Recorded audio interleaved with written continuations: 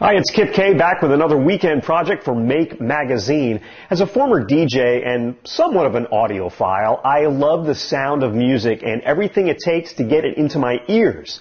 Well, if you've ever been to a concert or sporting event, there's a good chance you've seen what's called a loudspeaker array. Now, this is basically a series of speakers that are designed to disperse the sound to multiple locations, and there's some pretty wicked designs for speaker arrays. While this makes a lot of sense for a large venue, there's also a practical application in something like your home environment because it creates a pretty cool sound displacement.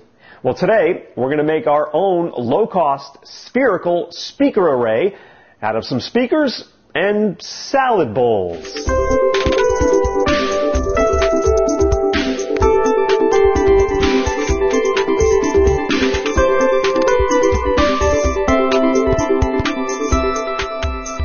Follow along and build your own. The Ball of Sound project by Michael Zabinski can be found in Make Volume 11, where you'll find a ton of other great projects. So head on over to makezine.com and subscribe now. There's only a few materials needed to build your spherical ball of sound, and one of those is a pair of 6-quart salad bowls or mixing bowls. And of course you'll need some speakers. I picked up some 4-inch, full-range, 8-ohm, 30-watt speakers, and you will need 8 to complete this full Ball of Sound project. We'll create the first location, which is logically on the bottom of the bowl, so lay your speaker down and make sure that you measure it out completely.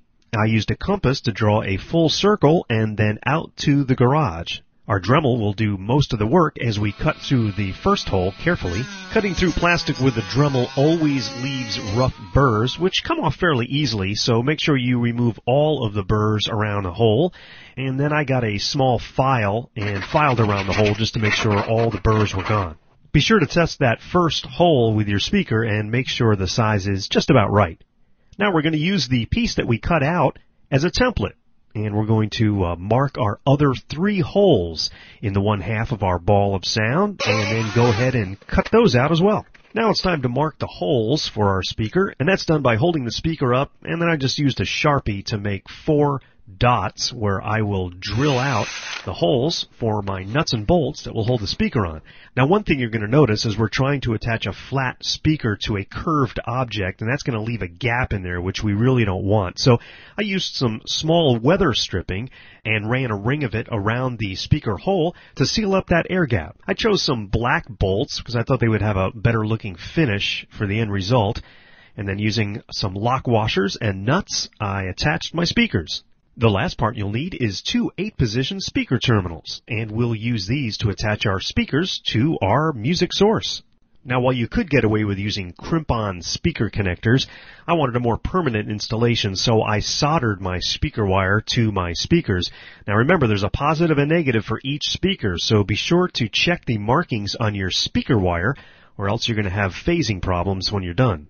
Then run the speaker wires through the hole that you cut out for your 8-position terminal, and complete your connections on the terminal. Again, be sure to remember which is positive and negative and make that match for every connection. Attach your speaker terminal and you've completed one half of the ball of sound, but you need to make one more.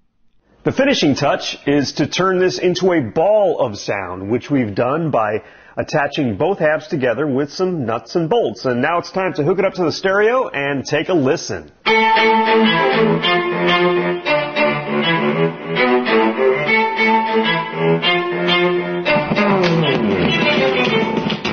The ball of sound definitely cranks, and for the final touch and the most practical application would be to take your ball of sound and hang it somewhere where all those glorious sound waves can bounce around your house. There's the ball of sound. Why don't you make one? We'll see you next week with another weekend project.